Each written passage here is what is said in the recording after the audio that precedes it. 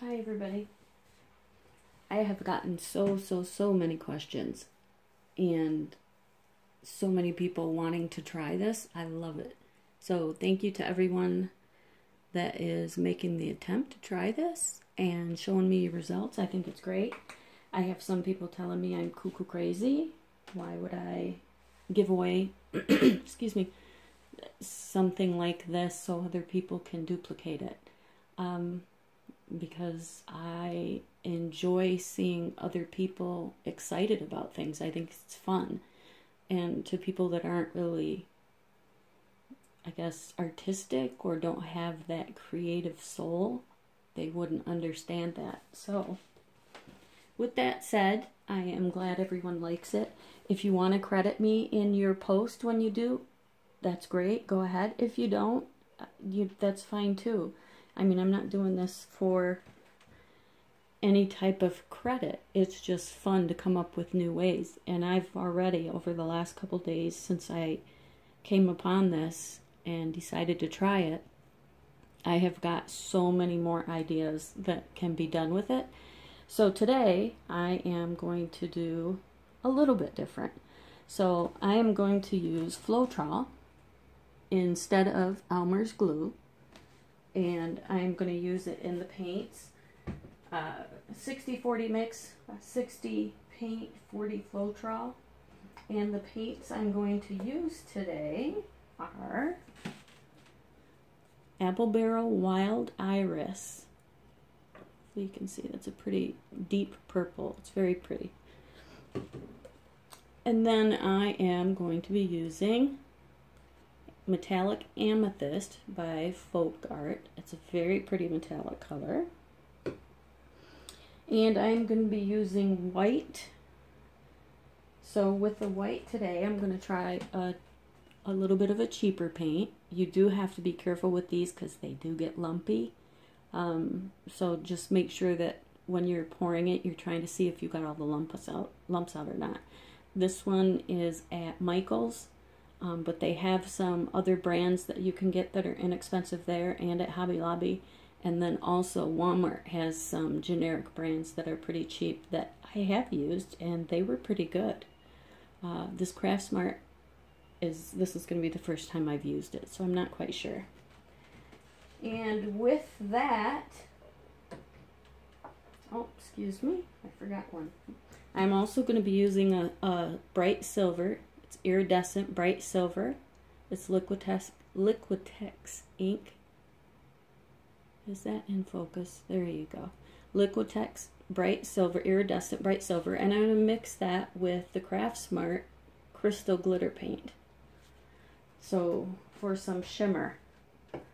And I did a little test pour. That's why the cups are down here. You always want to make sure that you're doing a small spot before you pour on a big canvas or a big board. Yes, you can scrape it off, but that's a lot of wasted paint if it's not going to be the color and the design you want. So just even a little piece of cardboard, a piece of plastic, just something that you can go and put a small amount of paint and see if it's going to react the way you want it to. So I'm going to pour these paints in here, 60-40, 60 paint, 40 Floetrol, and I will be right back. Okay guys. I had the 60% paint and 40%. You could do a 50-50 if you want. And then I'm just going to stir it. You want to make sure you stir them each nicely. You kind of have to be aware too. I mean, we've all had flops. I'm new to this still, so I've had a lot of flops at first. I had no clue, and I just kept trying and trying and trying. And the key is in the thickness of the paint. I will say that. It doesn't matter if you use Floetrol or just paint and water or paint with alcohol to get cells. It doesn't matter what you mix it with. It's the consistency of the paint. In each technique, I've learned that there's different thicknesses to the paint for each technique. So just because you have your paint a certain thickness for one and you've got it down pat, it may not work for another. And this one you do have to have thin paint. I did put a little bit of glitter in these because I just want them to shine. And this is just really a canvas board that is more or less a practice thing. Sometimes these things do warp, but you can get the back side of it wet, and that is said to reduce the warping on them, because then both sides are wet, so it equals each other out basically. So I did put a little bit of glitter in there. It's the same glitter I used the other day because I don't like lumps. It is Sullen extra fine glitter, and I got that at Walmart. It was very inexpensive, and it's just a white extra fine glitter, and it's very, very, very pretty. The only reason I'm not using the gold today, because I love that gold. It's gorgeous. It's so beautiful. Is because I wanted to try some different colors, because people were messaging me and asking me if it will work with this color and that color, and I'm sure it will. We're going to find out. So today what I'm going to do is also, I've got a bottle. You can use distilled water, or this is spring water. Don't use tap water if you have hard water. Too much in it, and it can make the painting yucky, for lack of a better term. So I am going to put quite a bit of water in each one. And this is in place of using silicone or alcohol. The silicone is so hard to clean up for me when you want to coat your painting, the final coating. It's just a pain in the behind, honestly. So if this soap will work for cells, that's going to be what I use, because we all have to thin our paint down for this type of art. Just a matter of how thick. So I want it to run a bit thicker than water, but not as thick as heavy cream. I want it thinner than a heavy cream. And you want to make sure, once you're stirring this into one, and you go to another color, right before you pour, go back and check your colors again, because in the time that it takes to mix the rest of your colors, that first color can thicken up. Excuse me, allergies.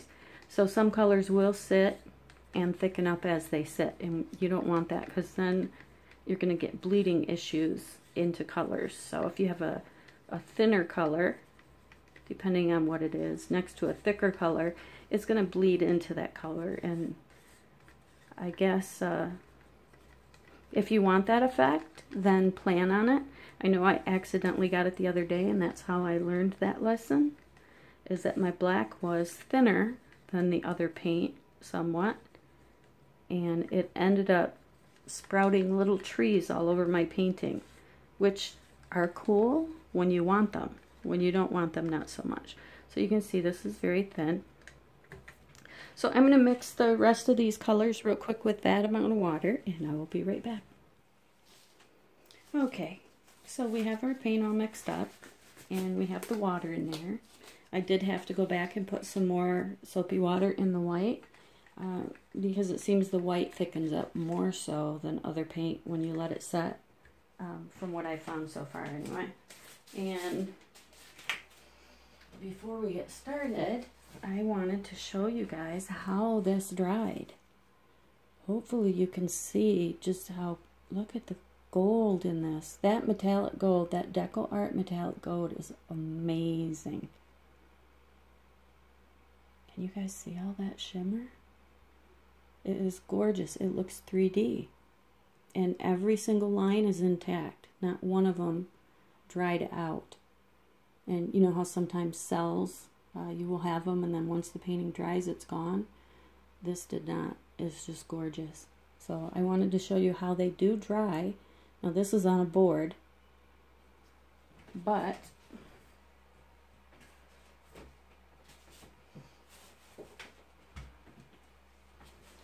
I also have one on a 16 by 20 canvas. I can't fit that in the frame. But hopefully you can see that the shine on it is just amazing. And again, it lost none of the lines. None of the line work is gone. I did put a little bit of silicone in the red in this one because I wanted to see if I could get dewdrops, raindrops kind of. And it did. I mean, it's definitely there. I'm undecided on if I like that or not, so we shall see. But it's very pretty. I wish you could see it close up. You can see every line is intact. It turned out so, so pretty, guys. I love it. And that is on a 16 by 20 canvas with some negative space. Okay. What else? Oh, let me show you these two.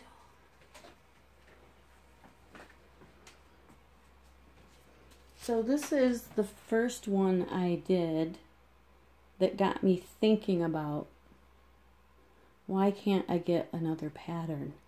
So I did this one with the metallic and it's beautiful. I love it. Very pretty, very shiny. The edges stayed nicely. The cells traveled down the edges. So it was just the right consistency. So right after I did that one, I thought, come on, there's got to be more. What if I did this? So I did this one and it was with the lines. On this one, I also put a little bit on the corners. So I striped over them on this one, and this one. And then I let my circles or rings come down this way. And I love how this turned out. It looks like so many things. To me, it looks like a spinal cord, a vertebrae, a skeleton, or an MRI. And again, the colors went down the sides beautifully. Didn't lose any of the color. You know how sometimes you get the ones where the color is lighter down the sides? You don't get that at all with this thickness of paint and with this method. So I just wanted to show you that. It dries really nicely. Again, all the lines stayed intact, and it's just a matter of how you want to tilt this way. Obviously, I tilted more of the lines to be thicker, and this way I liked them thinner. So I wanted to show you those. I will keep those forever because they are the ones that got me started on this whole thing. So today I am going to start by putting a little bit of white paint on. Someone asked me to do something without coating the entire canvas or board and asked me if it would work. My answer is, let's find out. It might not be as flowy, I guess, at first. So we shall see. So what I'm going to do is I'm going to put some of my gray in the center, because gray can get muddy depending on what colors you mix it with, and that's not really what I want. So I'm just going to start with the gray in there. And then I'm going to pour in my cup. I'll put white first. And remember, if you put a lot of white and you pour to layer, instead of letting the colors drop through the color underneath, the white will turn up on top. So the first color's in, the last color's out, unless you really stir it up or if you let it drop through, where this paint is heavier and sinks to the bottom. So if you layer it just right, I just want a little bit of white at the end. So I'm going to do white, and then I'm going to put a little bit more of the gray, just a little, because that should blend it out to be a pretty color. You would hope, right? And then I'm going to put some of my metallic. I like that color combination.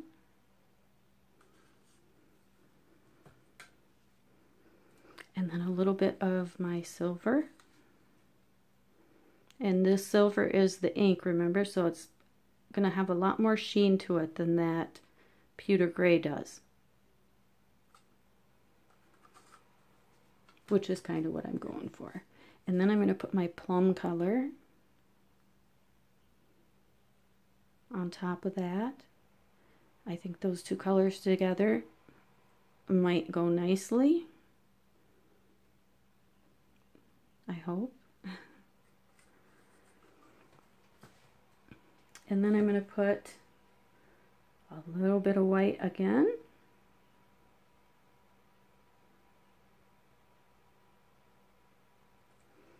And then on top of that,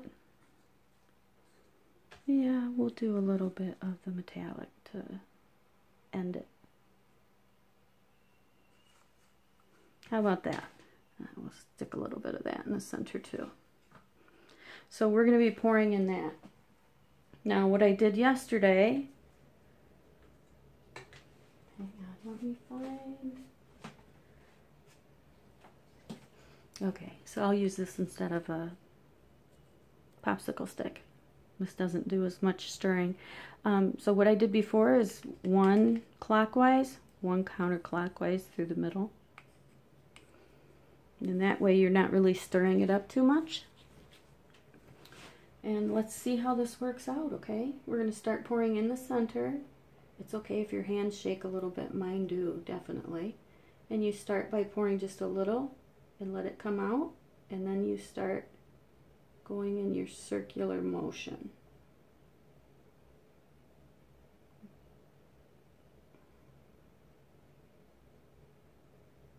And you can tell this board isn't exactly straight.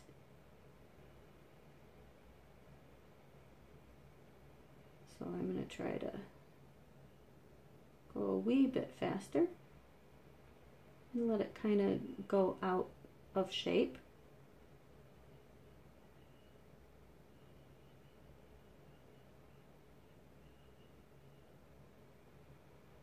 And there goes our white, because we didn't let that other paint go all the way to the bottom. So we do have the colors right in the layers we want them. And then when you get close to the end, don't let a lot of those droplets fall like I just accidentally did. If you have to, tip it up and put your hand under it, because you don't want paint to drop in there. Then we let it sit for a second. I don't know if I can pick it up to show you without making a mess. So you can kind of see, is that so cool? And it looks like the dish soap does work, because I see a lot of small cells forming. Hopefully you can see how cool that is.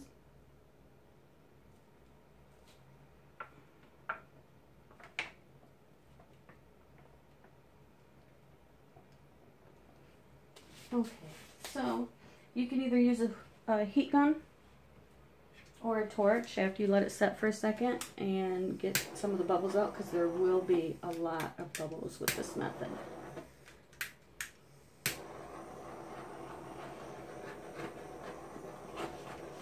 Okay. I also have a heat gun that I use, and it works just fine. It doesn't blow the paint around in low setting or anything. So from this point, let me get the paint out of the way.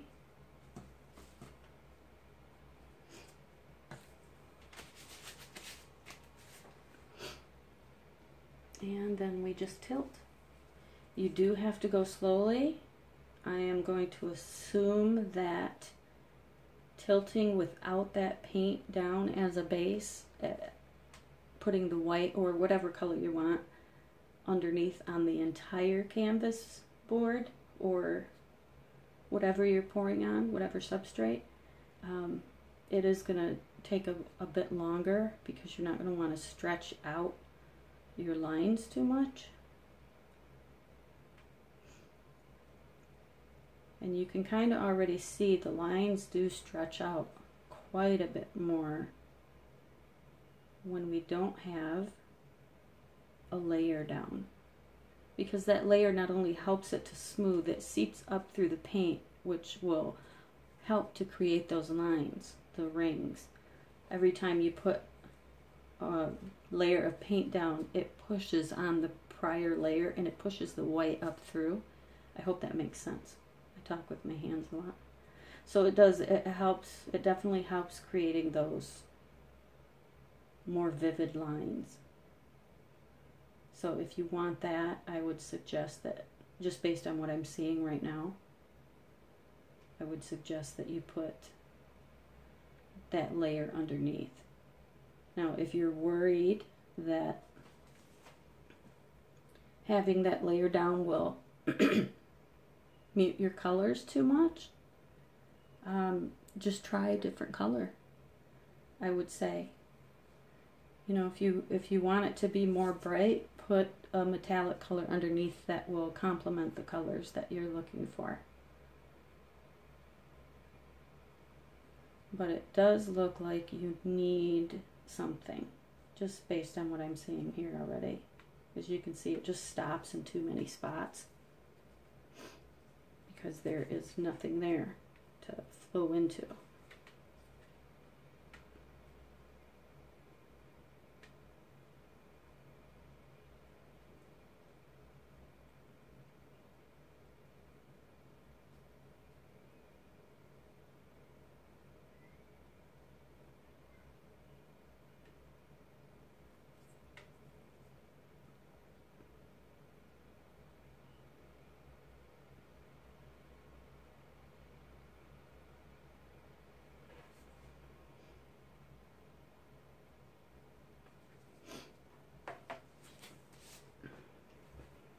Getting paint everywhere. So I am going to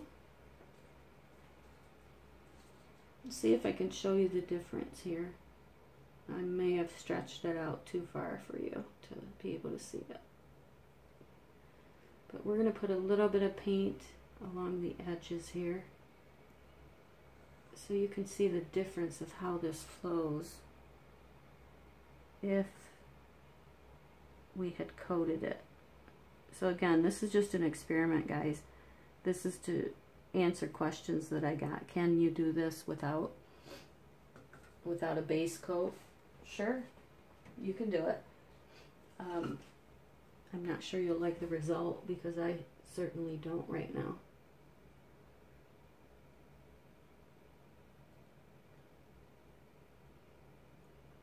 The good news is you use something like a canvas board to practice on, and it's okay.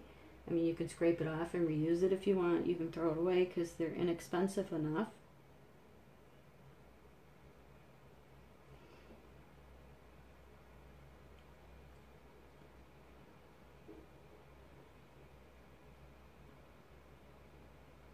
Definitely don't like how the paint reacts without being on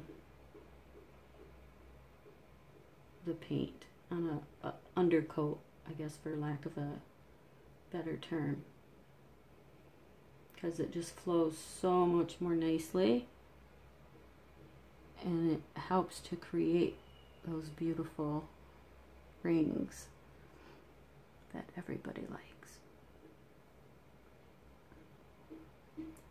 So I'm going to see if I haven't stretched it out too much, just so you can kind of see how it flows when it goes onto. Yeah, see? Can you tell how much better it's flowing now? Now we won't get the perfect rings we got before because I didn't have this under the entire painting, on the entire board. So we won't get the rings that I would usually get or have gotten. Look at the bottom. Do you see where I didn't put any paint?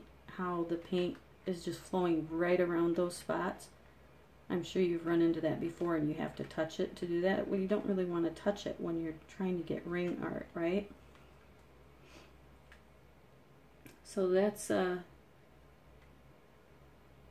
definitely not going to be something I try. I mean, I may come up with a different, maybe a different consistency of the paint somehow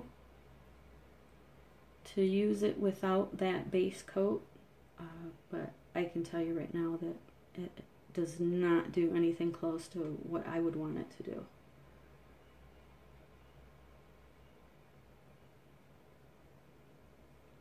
So I hope that helps everyone. This was just a how not to do it, because I had been asked, will it work without coating the canvas? And you know, yeah, you can see that the paint is out there. There's some rings in it. But it really, you know, it really doesn't do anything amazing by any means. So I'll just stop right there because I'm going to end up scraping that anyway. So let me wipe my hands off, and I will take the camera down and let you see what it turned out like. Okay, so here is the end result. This is if you do not put paint on your canvas underneath as a base coat. So white, blue, pink, I mean whatever base coat you want. Just make sure it's one that is not going to seep through your other colors unless you want it to. But it just doesn't flow enough. So your lines will get a little kooky like this. And it just doesn't flow enough. So if you want to have the art that we talked about and that I've done before, or the results, then you really need to have that base coat to have this. Huge difference, right? Or that. This. Or that. So, the lesson of the day, yeah, don't do it. Do not pour your paint in our little ring circles unless you have a base coat down that is wet. Alright guys, that's it. I do have another video coming of how to do it the right way, but with a little bit of a different product. So be sure to stay tuned. Thanks.